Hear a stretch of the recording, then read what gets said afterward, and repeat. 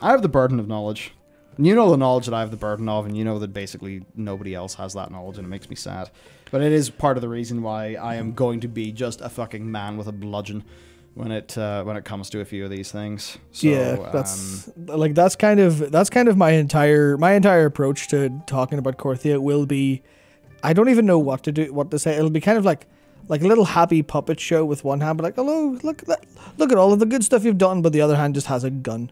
Because it's like so many things. So what's your opinion and what's your first impressions? Let's roll. Okay, my first impression: the battle for Ardenweald was the skirmish for Ardenweald. It it wasn't anything. It didn't make any logical sense as a battle because I was doing a bunch of stuff, which kind of felt okay. Go sort out these, stop the people summoning in more stuff. Sure, not quite entirely sure how that works, considering it took Kel'Thuzad a massive amount of time to summon anything into the Maw, or sorry, anything from the Maw. Or create that portal, but they can just do it now. Cool, whatever, fine. I'll accept. I'll suspend my disbelief for your story that needs to just do random shit to go places, because that's what the whole thing is at the minute. But it just wasn't particularly fun content. It was there. It felt okay, like to do it as part of the narrative. It was like, okay, I know what I'm doing. I'm defending Ardenweald. Nice, this is fine. But it was over in the blink of an eye. I killed everything. Like I was pulling stuff, and like I main Holy Paladin. I was pulling 5 or 6 mobs and killing them all with Wake of Ashes in red. Like it's brutal, and that's like 212, 213 item level. I'm just one-shotting groups. And then it's not gameplay. Yeah, it's that's actually the important part. It's not gameplay. And if anyone thinks it is gameplay, like go play something that has gameplay, please, because even the bit where you're throwing blobs, like there's nothing there. You're just moving. Like you can move your mouse around and smash one, and you'll get the jump done. It's not a QTE because the QTE requires timing. Oh yeah, okay. It's that thing. You're fulfilling your role in a play. Yeah.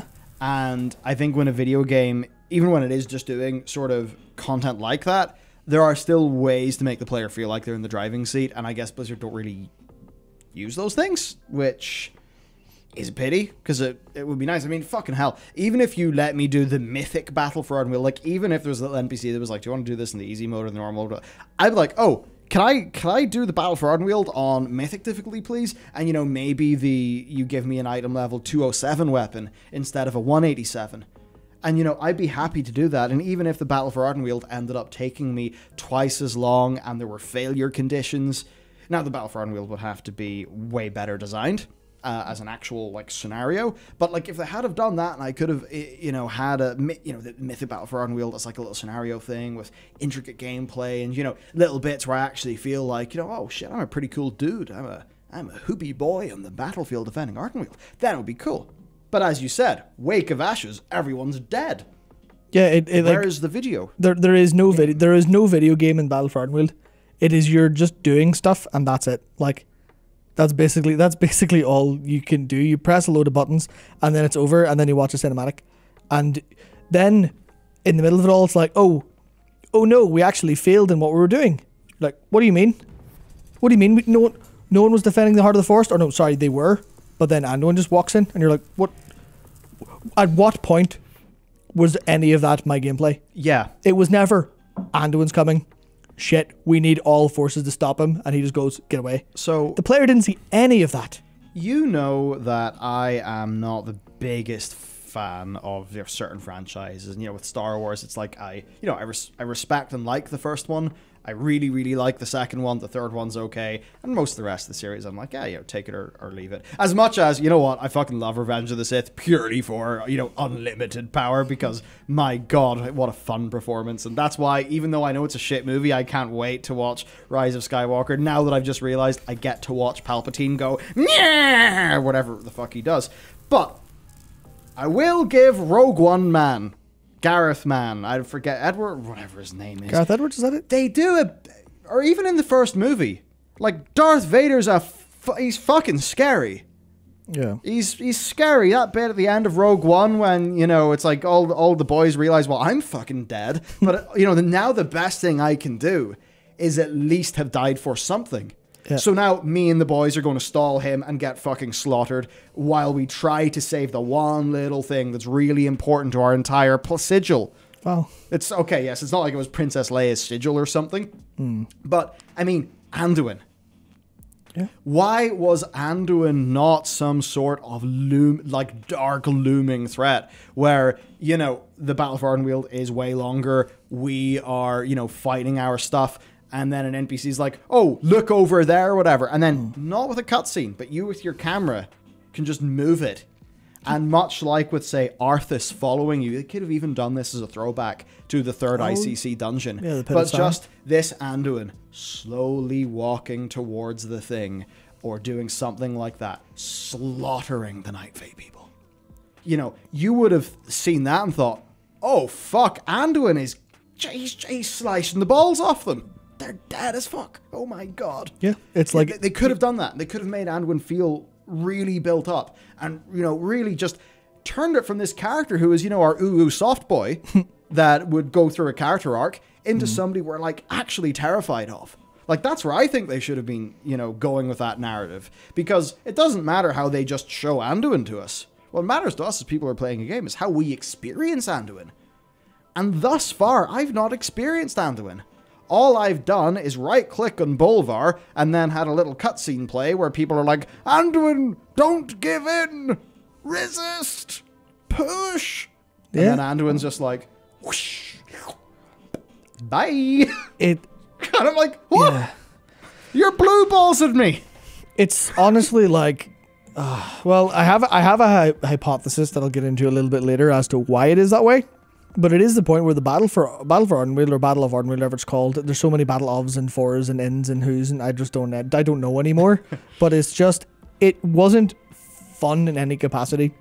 It was just like completely brain dead. If you look at like the I can't remember his surname pronunciation, but the guy who did like came up with the concept of flow and researched it. Oh yeah, your man, yeah. Like you look, it is pure bottom left, which is just pure apathy. It's boredom and apathy because there's no skill required whatsoever. It's literally just you just press buttons, and that's for like a heroic raider. Like that's, imagine being a mythic raider. Like is there any reason that like THD stream was the way that it was? Oh, a complete another joke. Like it's funny as hell watching that. Watching that, it was funny shit. Especially all the bugs. Which luckily enough, I didn't experience any of that stuff because I have heard people who finished the Battle for Ardenweald, almost got to the last step, disconnected, had to start it from the start again. Yeah. So like, I'll be overt. I do want a game where, I mean, I feel like us and THD do get along pretty well. He does banter with us on Twitter, but you know, if he just purely wants to zoom to get to the ring, I don't think he does that. But you know, I would rather a game where the people just want to zoom through the narrative stuff for the sake of zooming through it because all they care about is getting to the super endgame stuff.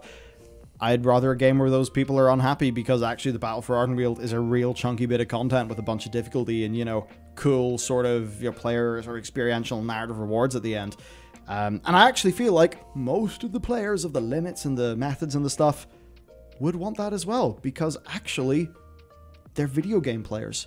All that's happened is that they've latched on to the most video game bit of World of Warcraft while Blizzard has forgotten to make the narrative content of World of Warcraft a video game. Yeah, the video game stuff is entirely like locked behind all this endgame stuff, which is kind of one of the massive problems where no one plays World of Warcraft until they're in like higher level stuff because you're not like, if you're questing, you're barely playing the game. Which, you know, it's weird because like I would go out of my way to say gameplay is more than just the buttons you press. So I need like a weird actual way to define gameplay, enjoying a narrative world and doing little bits here and there, and gameplay, you know, sweaty, this is combat that I'm engaging with my stuff. So I need a way to like demarcate those in a sense. Yeah. But at the minute I'm talking purely about literal, I want to have a challenge, not even challenge, I just want my buttons to be meaningful instead of I'm pressing whatever's glowing on my screen and it's killing the other dude in one hit. Like it feels like you're playing the game with cheats on. So if you're doing any single player content, and that's the Battle for Ardenweald. It was narratively a complete another mess. There's no actual video game content in it. It was just things will die around you if you so much as blow in their general direction. And then that disappointed me because it was like such a big part of the trailer for this patch.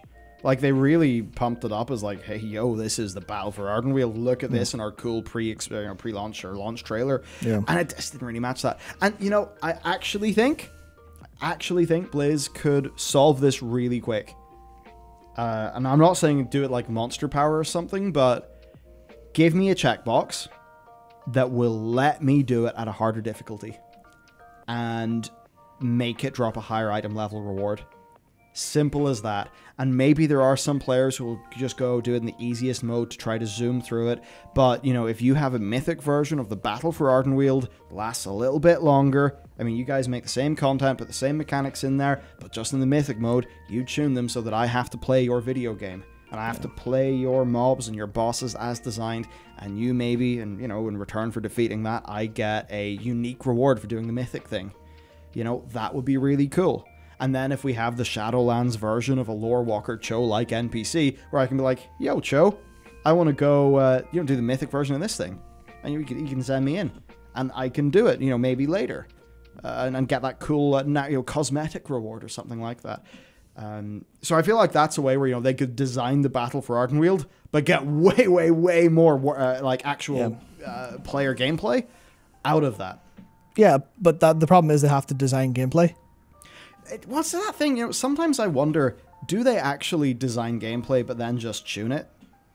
Well, yeah, it's a thing where you tune it so that it doesn't really exist. Yeah, well, outside of the Mage Tower, I don't think I've had anything in World of Warcraft that's like solo gameplay that's vaguely challenging. But then there's so many reasons for that, because they can't actually make it, you know, I don't know why they don't seem to be able to make something that's just all around challenging to every spec.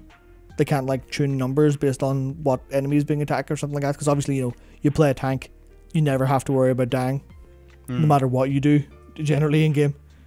Whereas a healer doesn't do enough DPS to kill anything in a reasonable time, stuff like that.